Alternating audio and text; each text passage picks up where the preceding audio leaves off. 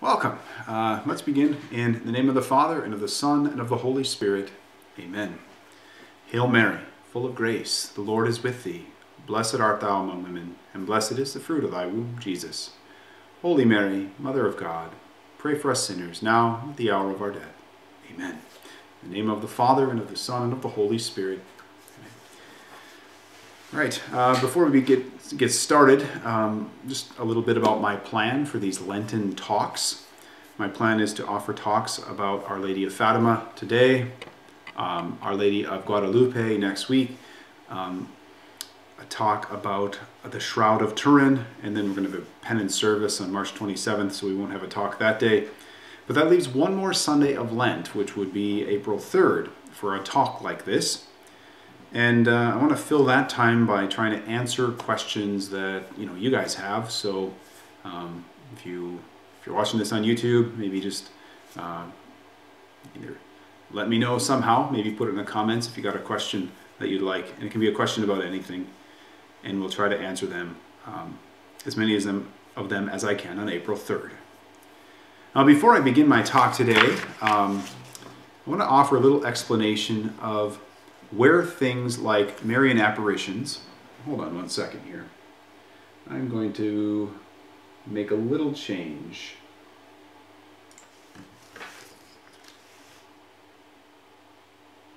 All right, there we go. All right, before I begin the talk today, I just want to offer a little explanation of where things like Marian apparitions, modern day miracles, contemporary reports of messages from heaven, where they fit in our Catholic faith.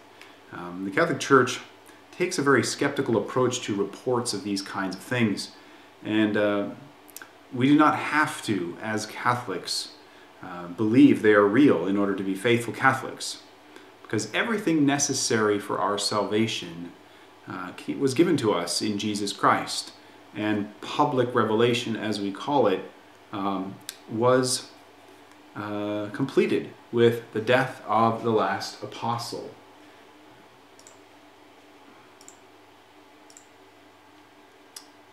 All right, there we go. Yeah. So that said, God can and does still interact with us in powerful and miraculous ways. For example, there are credible reports of Mary appearing to people since the first centuries of the Church. And so my point is, we shouldn't discount these sorts of things outright. Rather, we should, as St. Paul advised, do not quench the Spirit, he says in 1 Thessalonians. Do not despise prophetic utterances. Test everything. Retain what is good. Refrain from every kind of evil. And now the Church's bishops sometimes, if something miraculous seems to be fairly credible, will actually investigate. And then sometimes the bishops will actually give something their stamp of approval, and after they investigate it. And in doing this, the Church is just saying that something can be believed, not that it must be.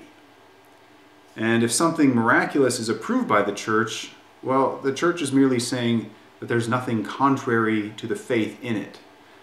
And that belief in it may in fact benefit us. So Mary's appearances in Fatima are one such thing like this. And you're not going to find it in the Bible, for example, because it happened, well, in like 1917. But Fatima is an application of the gospel to the situation in the world today.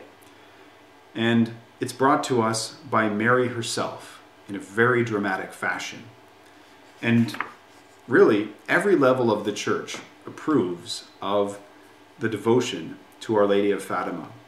And reports of what happened there, which was just an amazing story, which I hope we'll be hearing in a moment, they are quite reliable. This wasn't really that long ago in the scheme of church history. We have photos of what happened there.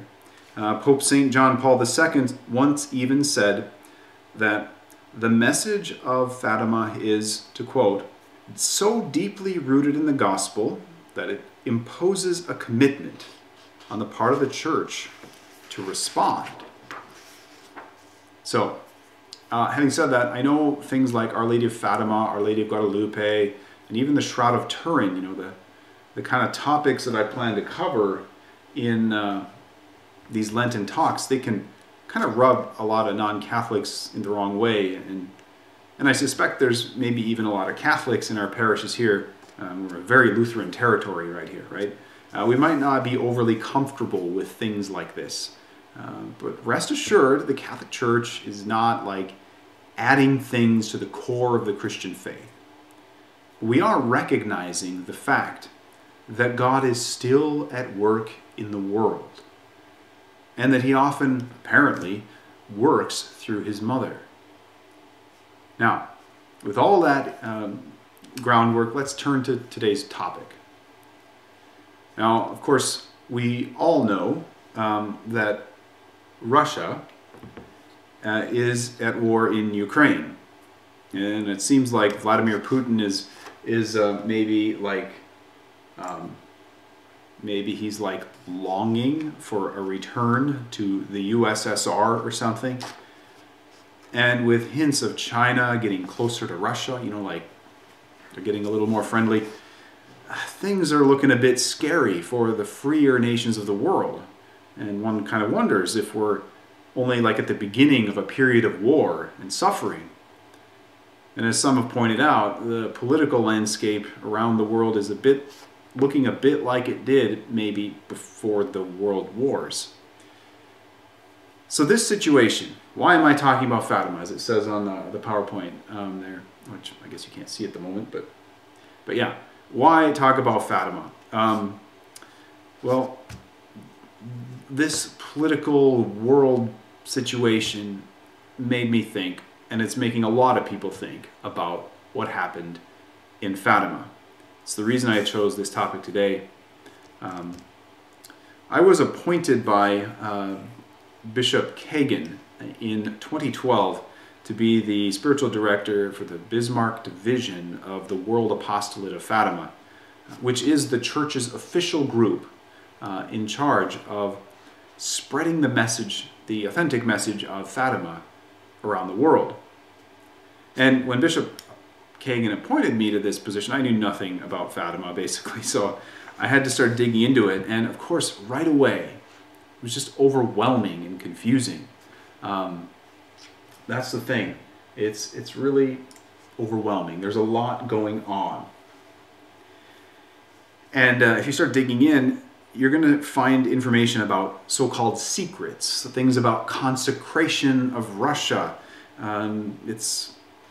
There's visions of hell, there's shepherd children, there's a miracle involving the sun, and it's all somehow connected with communism and St. John Paul II. And even though the events happened over a century ago now, in 1917, it seems somehow still relevant. But how? It's not always easy to decipher. So my goal today is to break down the basics, right? There's so much more I can't cover in like the 45 minutes to an hour that I hope this presentation is limited to. But I'm going to tonight try to break it down. First, I'll briefly discuss what happened over the last century in Fatima. And then second, I'll discuss what Our Lady of Fatima asks of us today and how we can answer Our Lady's call. So with that, let's go back to World War I. All right.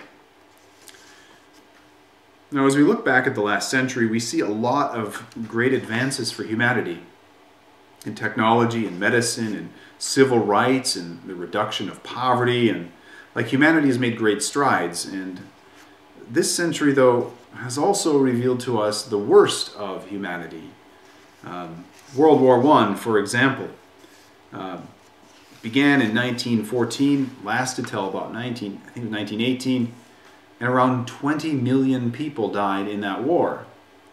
And Pope Benedict XV, whose picture you can see, let's see, over there, over there, yeah, no, you can see his picture on the screen. Yeah, Pope Benedict XV was elected shortly after the war started, And he tried to use his office as the Pope to kind of lessen the horrors of war. But the world just kind of ignored the Pope and the Church and its requests for peace. In 1917 then, praying for an end to the war, Pope Benedict XV began a novena to Mary, Queen of Peace. He began the novena on May 5th. And on the 8th day of the novena, Mary appeared, 1,100 or so miles to the west of Rome in Fatima, which is why you can see up in the map up there above me, kind of to give you a idea where Fatima is. So Rome there in Italy, and then 1,100 miles to the west. Mary appeared for the first time, and in her visits there, she brought a message of hope that the war would end, which was an answer to the Pope's prayers. But as we'll see, Mary's appearances in Fatima were about a lot more than World War I. In these visits, Mary reminded us that hell exists, that war is a consequence of spiritual decay and sin, and that prayer and sacrifices offered in union with Christ have real power to change history, even to avert and end wars, to bring about peace. And she also made it clear that if prayers and sacrifices were not offered, well, and if people did not change, if they did not leave their sinful ways behind, war would return again and again. So, having done that, explained that, now I'm going to try to quickly summarize what happened in Fatima. So, it begins 1916, likely in the spring of 1916. This is before Mary herself arrived in Fatima. An angel calling himself the Angel of Peace paid several visits to the shepherd children, 3 shepherd children named Jacinta, Francisco, and Lucia. And I believe that there's a picture of them right on the screen there. Yep. And these children were very young, right? 7, 9, and 10 years old at the time of this. And in these visits from the angel, the children were taught to adore the Lord, to pray, to make sacrifices in reparation for the sins of people by which God was so offended. And this was all to help prepare them and to strengthen them for the arrival of Mary herself, because there were some challenging things coming for these kids in these apparitions. All right, you can see there on the left of the screen there, that's a statue depicting the Angel of Peace, actually giving Holy Communion. One of the kids actually received their first Holy Communion from this angel. It's amazing. And it's also amazing that God works through such young people like that. Well, even Mary herself, as we hear in the next apparition of Mary, the first apparition of Mary in May. She was young too. At least she appears young here. And we do believe, of course, she was a young girl when she was visited by Gabriel and became the mother of Jesus. So, now, after the Angel of Peace had gone, then on May 13th, 1917, Mary's first visit happened. The children were tending their sheep when they saw what they thought was lightning. And then they began to lead their flocks home when they saw a woman standing atop a holm oak tree. So she kind of appeared on top of a little tree. And as Lucia, the oldest of the 3 kids, wrote, "She was more brilliant than the sun." As this quote is printed on your screen here. "She was more brilliant than the sun and radiated light more clear and intense than a crystal glass filled with sparkling water when the rays of the burning sun shine through it. She seemed to be about 17 years old, and in her hands was a rosary, and Lucia had a conversation with the lady, asking, 'Where are you from?' And the lady answered, 'I am from heaven.' Lucia then asked, 'What do you want of me?' The lady answered that she wanted the children to return there to the same place on the 13th of each month for the next 6 months at the same time of day. And the lady then asked, and this quote is again on your screen, "Are you willing to offer yourselves to God and bear all the suffering he wills to send you as an act of reparation for sins and for the conversion of sinners?" And the children, of course, answered, "Yes, we are willing." I mean, these are little kids, and they're agreeing to offer up any suffering that God would give them for the conversion of sinners.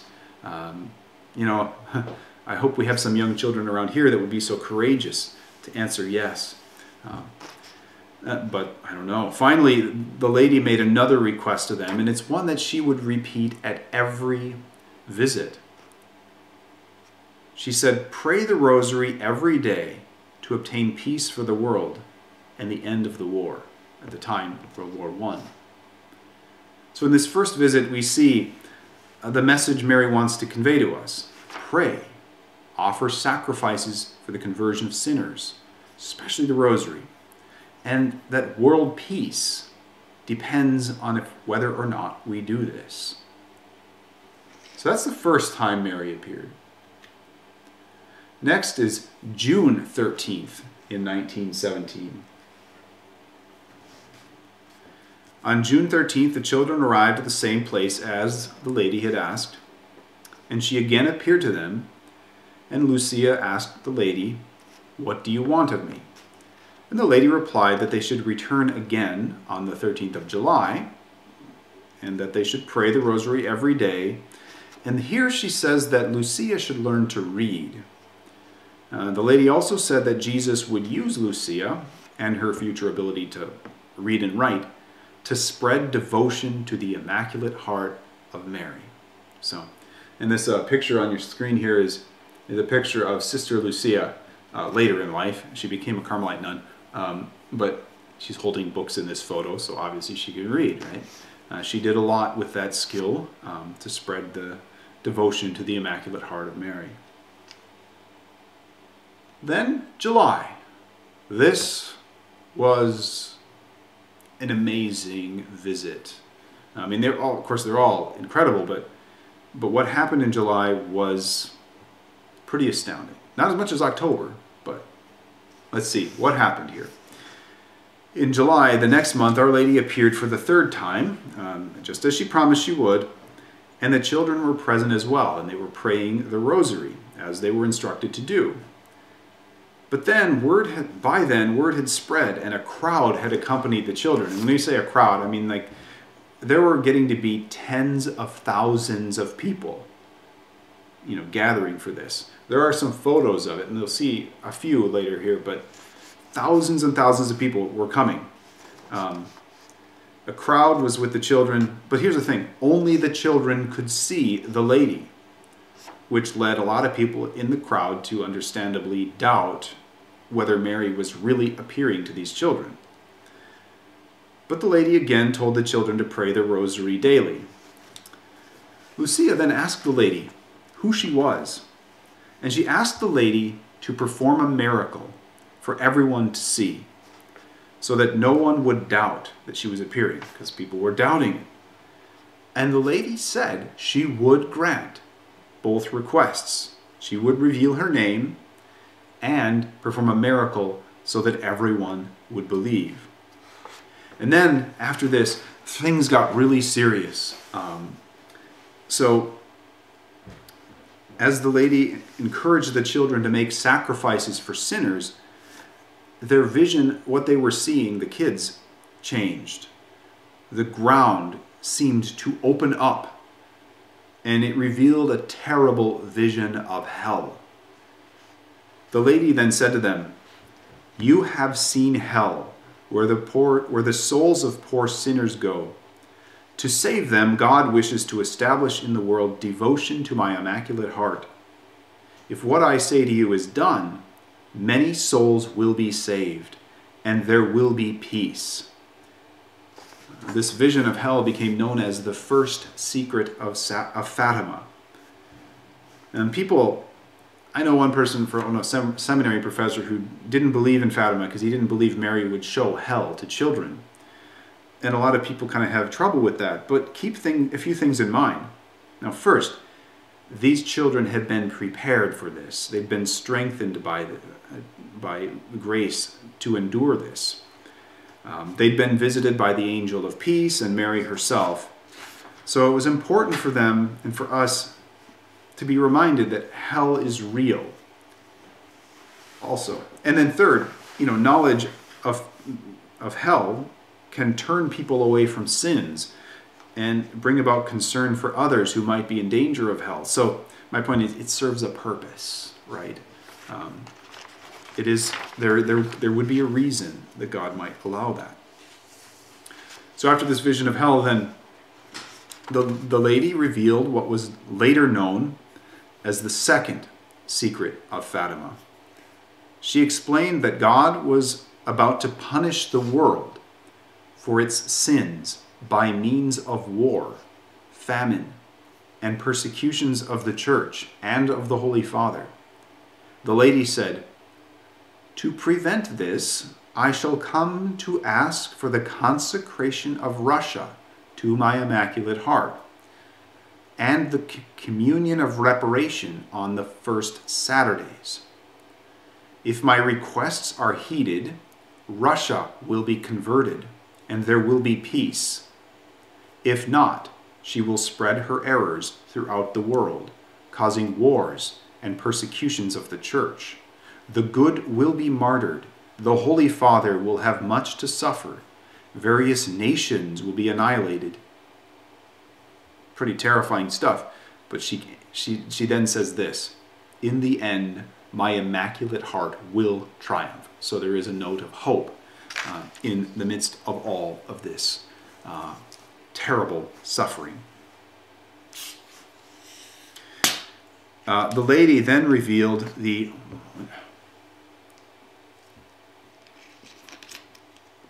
what is called the third secret of Fatima,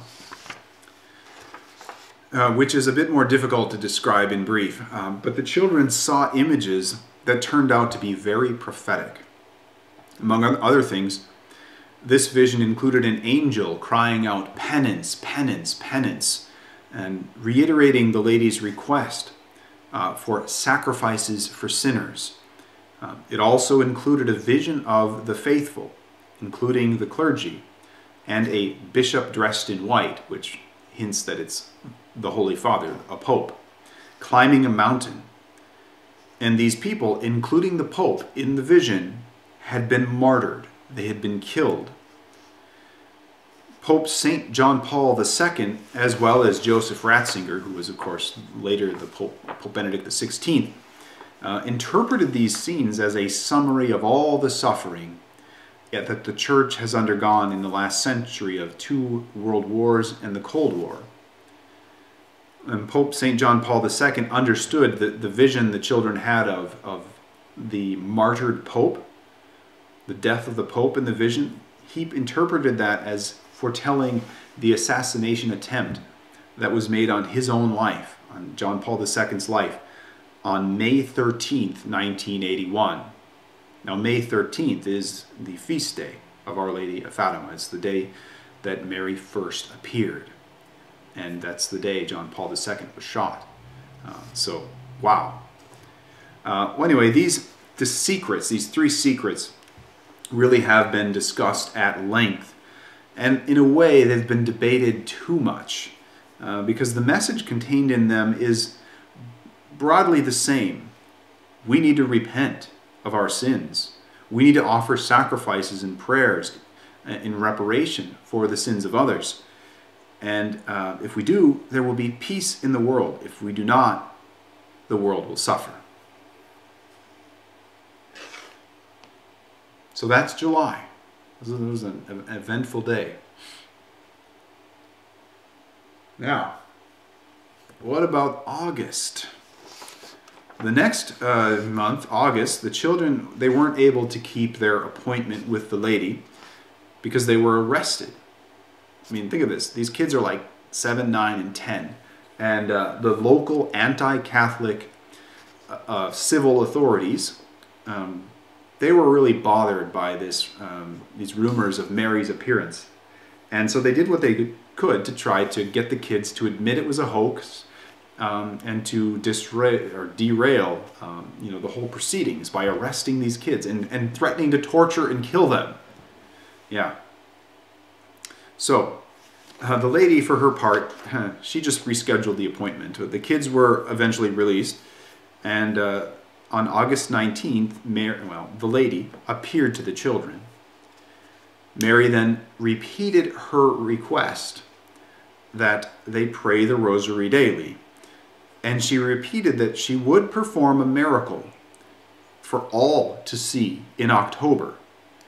And she said that a chapel should be built at the location of her appearances. And all these things came true. There's a huge chapel there now, right? You can go visit it. And Mary said, then looking sad, pray very much. This quote is right here on the screen. Pray very much, and make sacrifices for sinners, for many souls go to hell, because there are none to sacrifice themselves to pray for them. That, I don't know about you, but I find that unsettling, that this lady from heaven is saying many souls go to hell. But there is some encouragement there too, because we can help change that by the offering of prayers and sacrifices. All right, now moving on to the next appearance of the lady, September. When September 13th arrived, the lady appeared again, and she repeated, guess what? That the children should pray the rosary daily for an end to the war. She reminded the children again that she would perform a miracle for all to see, so that all may believe, right? And news of this is spreading. As I said, there were tens of thousands of people there at some of these previous apparitions I discussed. But word is spreading. This lady is going to do a miracle in October for everyone to see. So, yeah. People showed up, right? October, the next month, October 13th, an estimated 70,000 people gathered to see the promised miracle, or to laugh at the children and the Catholics when nothing happened. And there were a lot of secular and even anti-Catholic newspapers and so on. They were on hand to do just that. They wanted to ridicule the Catholics and these children when nothing happened. Well, the lady appeared to the children as before, as promised, and she said, among other things, I am the Lady of the Rosary. Continue always to pray the rosary every day. The war is going to end. So, remember, earlier the lady said she was going to reveal her name in October. Well, here she just did it. And it's an interesting name. In choosing the title Lady of the Rosary, we see a reminder of the power of prayer to change history. That title for Mary, and we're familiar with it, I hope, because I've explained it here in our parish, Queen of the Most Holy Rosary, which is kind of a derivative of this, Lady of the Rosary. That title for Mary refers to the time in the 16th century, when Europe was about to be overrun by the Muslim Turks. The Pope asked everyone to pray the rosary, which many people did. And at the decisive moment in the decisive battle at Lepanto, the wind shifted. It was a naval battle, and the underdog Christian naval fleet was victorious. It saved Christian Europe from Muslim domination. The point is, prayer can change history. That's what Mary seems to be saying by choosing this name to offer the children. I'm the Lady of the Rosary. And then Mary kept the other part of her promise, the miracle. O saculo, which was apparently an anti-Christian, anti-Catholic newspaper, which had written negative articles about the apparitions in the past, before this. They were there, but they had to change their tune. And they reported, the sun trembled, made sudden, incredible movements outside all cosmic laws. So, the sun apparently danced in the sky. It changed colors. People thought it was crashing to the ground. People thought this was the end of the world. Some people confessed their sins out loud. And then suddenly, there the sun was back in its place. And this is a very strange miracle, right? Because obviously the sun didn't move. I mean, not everyone on planet Earth saw it move, and the solar system didn't fly apart. But in that place, that's apparently what it seemed like. And the miracle was visible 11 miles away. So there was no denying that something incredible had happened. And it gave credence to what the children had been claiming to see. And by the way, on the screen here, you can see a close-up of, well, first of all, on the one side, you see a newspaper. It's not the one I was describing, I don't think. But you can see one with photos that were taken on the day. And all the people are looking up at the sky. And people, like, there's an enlargement in the bottom here. You can see people, their hands are folded, and they're staring up at something. Another thing you might notice is a lot of them have umbrellas. And apparently it had been raining. And so there's another photo where there's this huge crowd and everyone has umbrellas and they're all holding their umbrellas up. But when this miracle happened, suddenly everything was dry. And so you can see in the photo, they're kneeling on the ground, their umbrellas are closed. So anyway, tens of thousands of people saw this. It was reported in newspapers that had been hostile to the whole situation beforehand. So yeah, that is the story of what happened at Fatima. It's a lot to digest. And so I think you can see why maybe I was a bit overwhelmed and confused when I started to dig into it myself. In all those events, though, there is an obvious theme.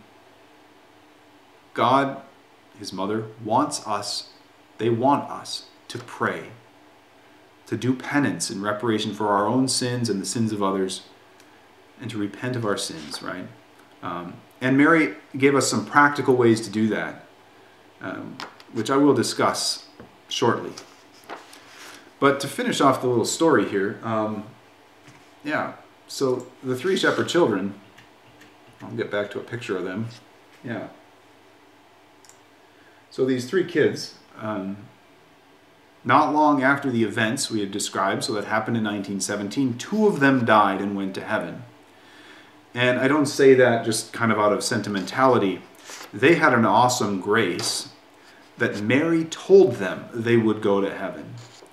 And they were, in fact, canonized by Pope Francis on May 13th of 2017, which was the 100th anniversary of the first appearance of Mary in Fatima.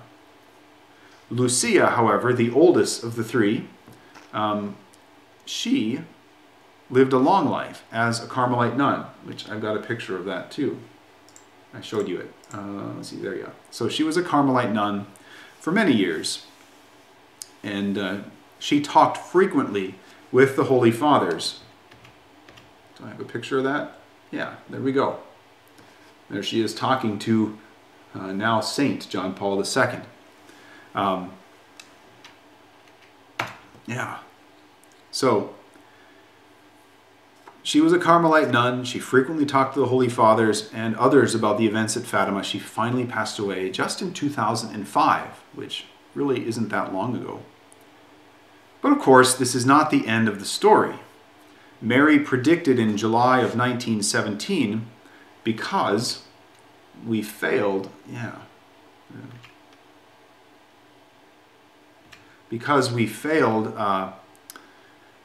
to heed her request for prayers and sacrifices, and because the consecration of Russia was delayed, though it was done later by Pope John Paul II, a greater war did break out. Remember, Mary said, if we didn't do this, war would break out, a worse war. And World War II was the deadliest conflict in history, resulting in 50 to 85 million deaths, depending how you count them, right? And then later on, the Cold War, with its threat of nuclear annihilation, just dragged on. And that, we might say, brings us to today. It's a scary time, and people don't seem, well, too optimistic. As people with perspective of faith, I think especially, we can see with our eyes of faith how quickly things have been changing in our world. And it seems not for the better. Faith seems to be on the decline, at least in formerly Christian and Western nations. Church attendance, especially since COVID-19, it's waned. People marry less often in the church. They baptize fewer children, and fewer people confess their sins. Yet they still go to communion anyway, which is a great sacrilege. It makes things worse. Not surprisingly then, God has been very effectively removed from the public square. I mean, to even mention God aloud is in the public square is to invite ridicule.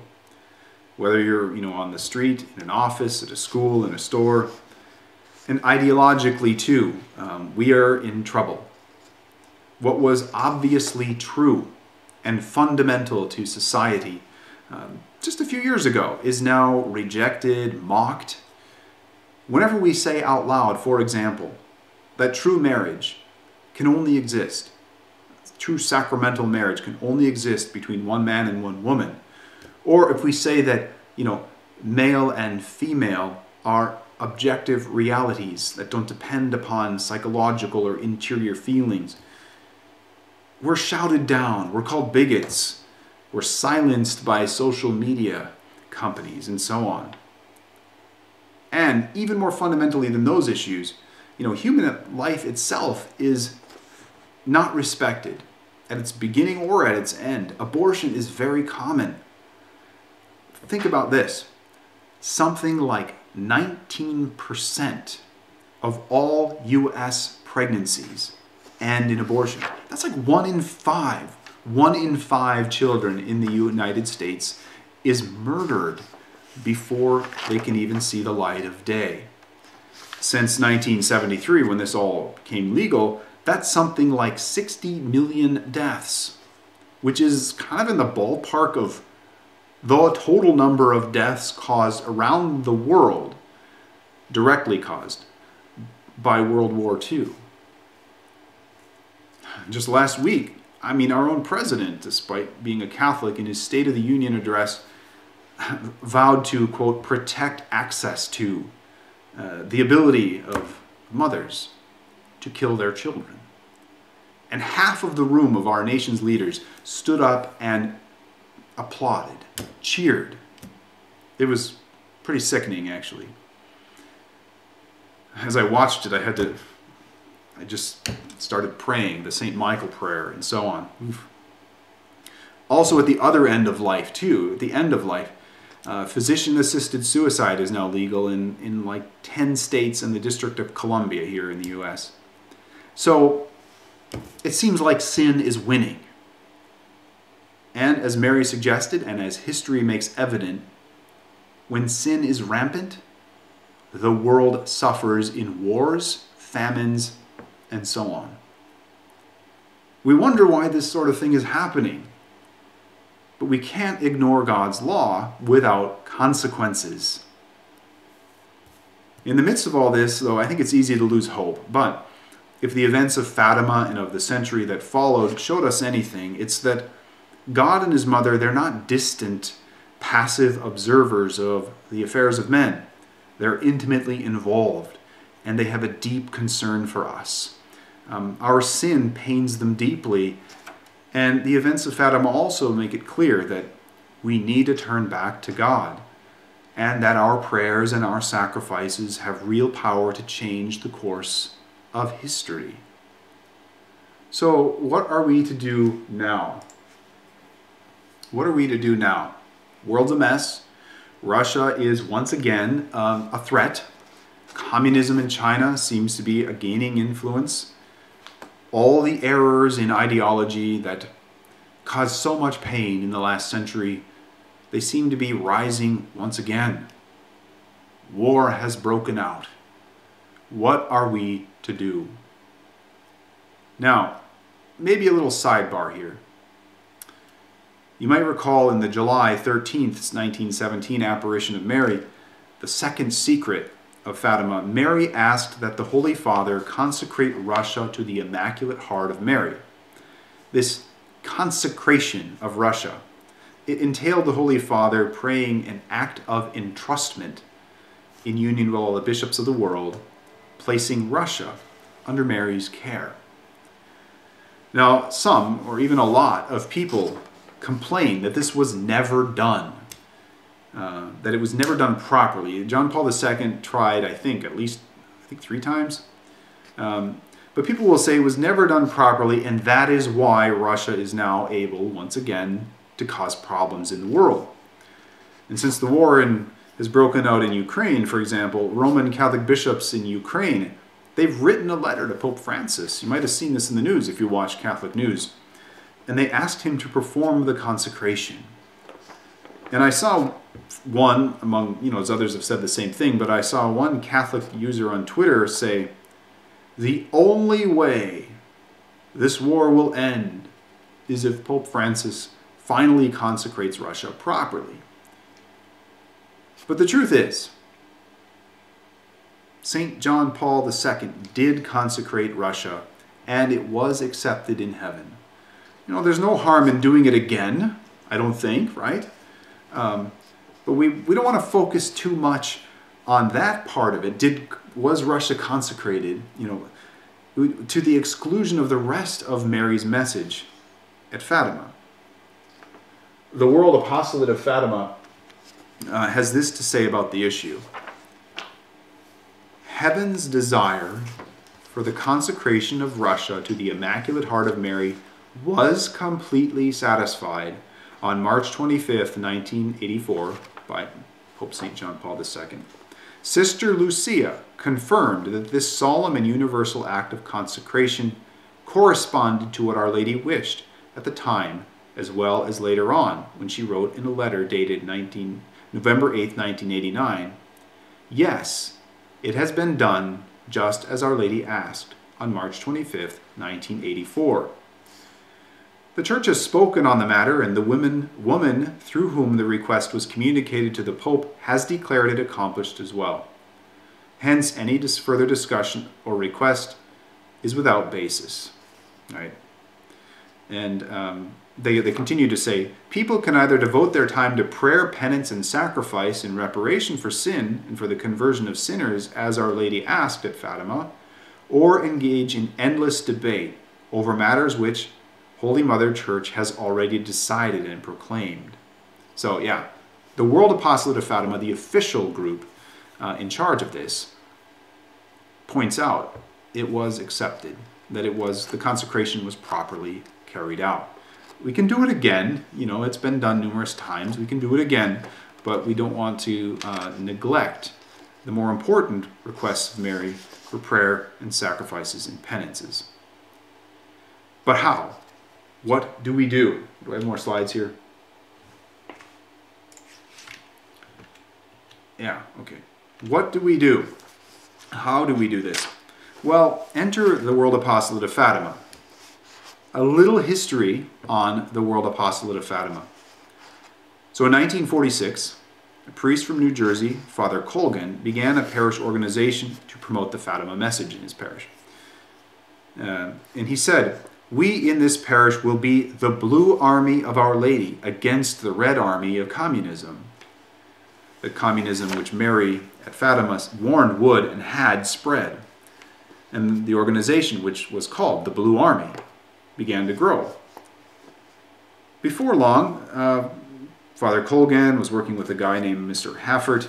They developed a pledge in consultation with Sister Lucia herself that people could take that listed the basic requirements of fulfilling what Our Lady asked for.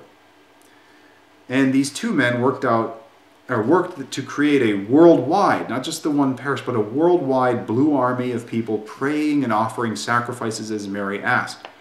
And by 1950, over 1 million people had taken the pledge. And eventually this group, the Blue Army, was in 2010, I think, permanently granted status as a public international association of the faithful. So the Catholic Church officially recognized this is the group that's in charge of Fatima. So I just want to point this out too.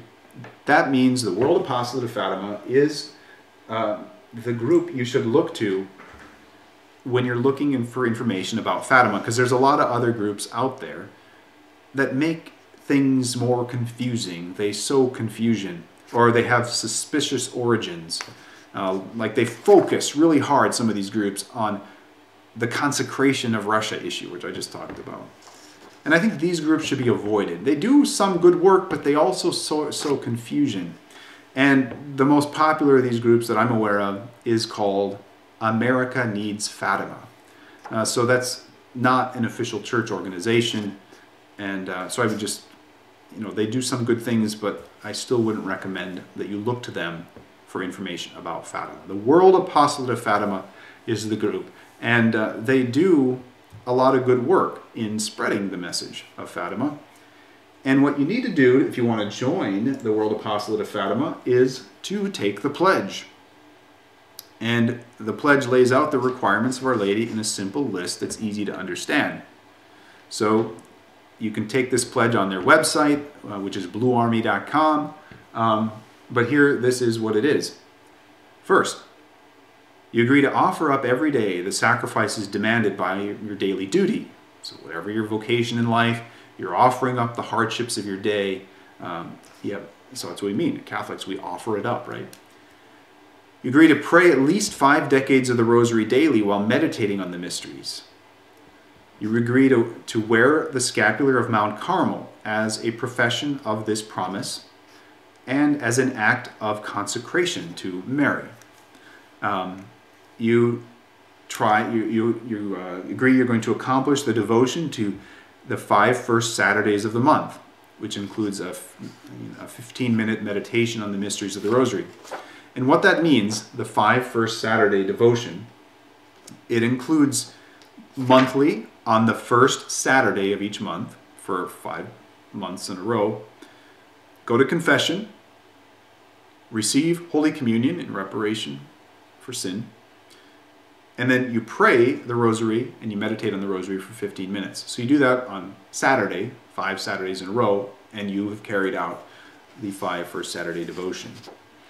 So this pledge would help us to do what Mary asked, and there's more assistance in carrying out Our Lady's request can be found in what are called the World Apostolate of Fatima prayer cells, which are groups of 2 or more people that regularly meet and gather to carry out Our Lady's requests for prayer, penance, and sacrifices. And there's also an educational component to the meeting, so that people get together, they pray, and they learn about Fatima. So if anybody's interested in maybe forming one of those in your area, I might be able to point you somewhere where you could get that started. The world really is a mess, and is there more? Yeah. The world really is a mess. It really needs God. And Mary, as she always has, shows us the path back to Him. Fatima has got to be the most dramatic and recent example of this, of Mary showing us the path back to peace, to her Son. And if we want the world to be a better place, if we want to save souls from hell, we should heed her requests. And if you want to know more about all this, you can see on your screen here this excellent book, Fatima for Today, right, by Father Andrew Apostoli, published in 2010. A great read. I've read it a couple of times. It is available, of course, in print, wherever you get books, but also on formed.org as an ebook and an audiobook.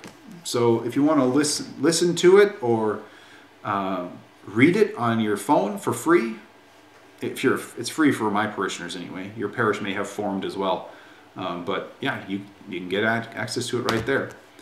A movie that tells the story of Fatima is called The 13th Day. It's kind of an artistic, it's got kind of some interesting visuals, but yeah, it's a pretty good movie. And it is available on formed.org as well for free, at least for my parishioners, or if your parish subscribes to it. And actually, there's been a new movie made in 2020 just called Fatima. And you can rent that or buy that wherever you can buy movies. I don't know if it's on Netflix or not, but like Amazon or wherever. But supposedly it's really good. I haven't watched it yet. I really should watch it. And honestly, again, I go back to Formed. If you search on formed.org for the word Fatima, you're going to find a lot of resources. And lastly, the World Apostolate of Fatima website, which is at bluearmy.com. If you want, that's where I got some of this information I've presented to you. You can read about the consecration of Russia there. Yeah, a good resource. So with that, let us close with the Angel of Peace prayer, a prayer from the Angel of Peace. In the name of the Father, and of the Son, and of the Holy Spirit. Amen. O most Holy Trinity, Father, Son, and Holy Spirit, I adore you profoundly. I offer you the most precious body, blood, soul, and divinity of Jesus Christ, present in all the tabernacles of the world, in reparation for the outrages, sacrileges, and indifference by which he is offended. By the infinite merits of the Sacred Heart of Jesus and the Immaculate Heart of Mary, I beg the conversion of poor sinners. Amen. Our Lady of Fatima, Our Lady of the Rosary, pray for us. Amen. Thank you for watching. In the name of the Father, the Son, and the Holy Spirit.